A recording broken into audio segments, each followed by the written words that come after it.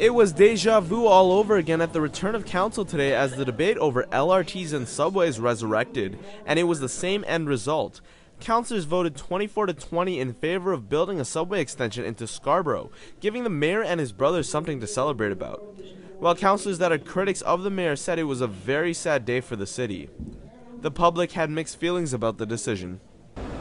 If the province was about to fully fund a light rail transit, then why doesn't the city just go with that instead of wasting a lot of our tax dollars on a subway that's going to take a really long time to build?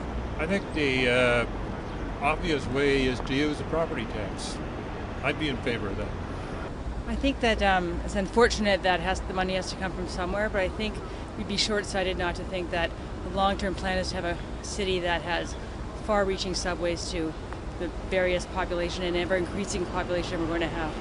Along with the Scarborough subway comes with a property tax increase of 0.5%. Mayor Rob Ford is asking P3s to move it down to only 0.25%. At City Hall, I'm Chris Pangelina, Say News.